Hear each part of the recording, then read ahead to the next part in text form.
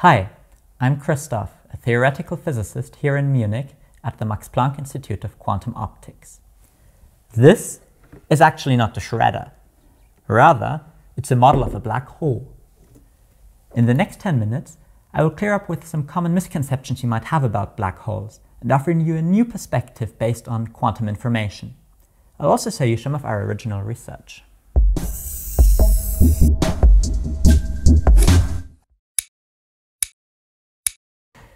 Maybe you think of a black hole like a gigantic vacuum cleaner sitting in outer space and relentlessly sucking everything inside that comes close. Instead, you should rather think of a shredder. And if something comes close to the shredder, then it will not only be sucked inside,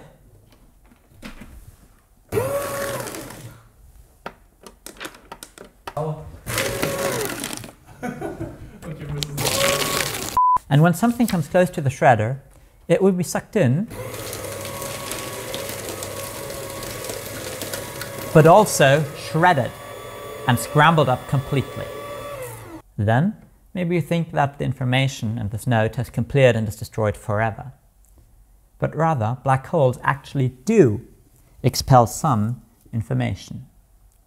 This is also extremely exciting from a physics point of view, because in this situation here, the two fundamental theories of contemporary physics are at clash.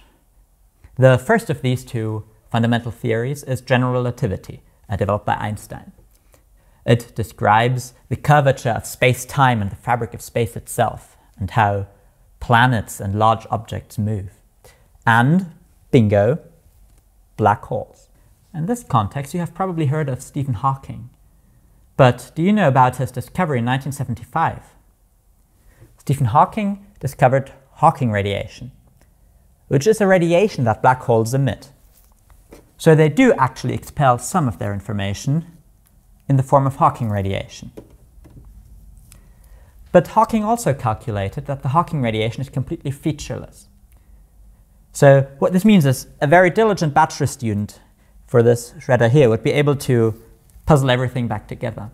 But Hawking calculated that in a black hole this is not possible, and the information is really destroyed. There is just some Hawking radiation coming out. Now, the second great theory of contemporary physics is quantum physics. It describes very small particles. So, for example, if you want to understand how an atom works, that's pure quantum physics. And one of the important pillar stones of quantum physics is that information can never be destroyed. Physicists would call this unitarity. And basically information can be moved about or scrambled up, but never destroyed. And now this is obviously at clinch and in contrast to what I was just telling you about Hawking radiation, where Hawking calculated that information is destroyed. And this clinch of the two theories is called the black hole information paradox. There has been much debate on it by many very intelligent physicists. And for a long time it was an open question.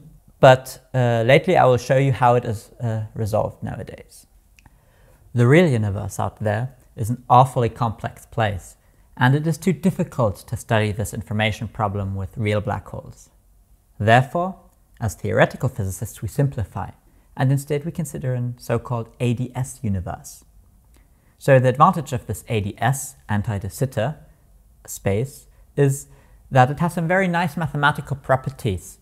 And I won't go into details here, but these allow us to formulate the holographic principle. So the holographic principle tells us that the three-dimensional universe, and everything happening inside, is equivalent to a two-dimensional quantum theory. So we can describe everything in this three-dimensional anti-de Sitter space, like the black hole, in terms of this quantum theory. Now, as I told you, we know that in this quantum theory, information can never be destroyed. It can only be moved about and scrambled. But then, because it's equivalent to the three-dimensional ADS black hole over here, also information in the black hole can never be destroyed.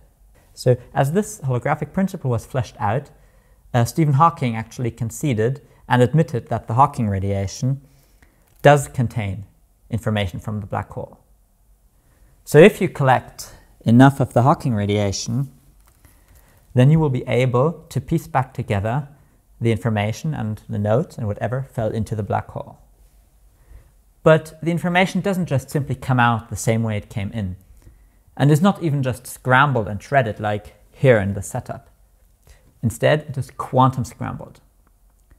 To show you the difference, let me start with normal classical scrambling, just like the shredder here.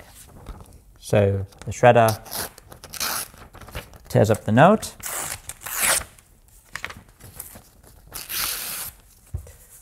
and let's scramble them classically. So now when we look at an individual piece of this, of course you will see some of the information, because it's just classically scrambled. Now let us quantum scramble the pieces. So now they're quantum scrambled, which means that they are not independent anymore. Instead, the pieces form one gigantic entangled state. So even if one piece is over here and the other is there, they're invisibly connected by quantum entanglement. And quantum states are very fragile objects. Usually a speck of dust or a bit of wind would completely destroy the state. That's why they have to work very hard here in the labs to keep the quantum states.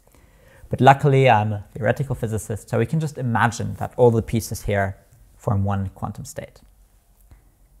Now, if you measure and look at a piece individually, then it looks empty. In fact, each of the pieces, individually, they're empty. Only if you look at several pieces at once will you be able to recover some of the information.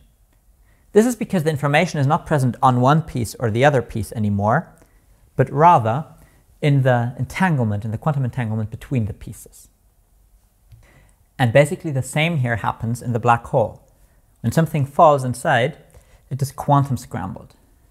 Then it is later re-emitted with the Hawking radiation. And since it's quantum scrambled, a single scrap of Hawking radiation will look empty. Only if you collect a larger amount of it will you be able to recover whatever fell into the black hole. Some further, more subtle problems on the information paradox, however, persist. And for this, the speed of scrambling is very important. This is something we also study in our own research. Let me show you at our poster. Recently I presented this poster about our original research at a scientific conference. In science, a poster is nothing like the posters you would decorate your room with. Rather, they're a very condensed account of your scientific project and results, and they really help you communicate your project to your fellow scientists and colleagues. What we did in this project is we invented a new microscopic quantum model that has some of the features you expect from black holes.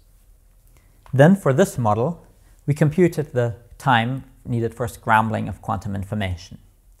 What we also did is we calculated how long you need to wait until the Hawking radiation reveals whatever you have thrown into the black hole. Altogether, we can say that a black hole is a quantum scrambler, or as I said, shredder. In fact, it is the best quantum scrambler in nature, quantum scrambling everything that falls into it. But it expels its content as Hawking radiation. And if you collected enough of the Hawking radiation, you could piece back together whatever fell into the black hole. Hope you enjoyed this new perspective on black holes, and see you next time.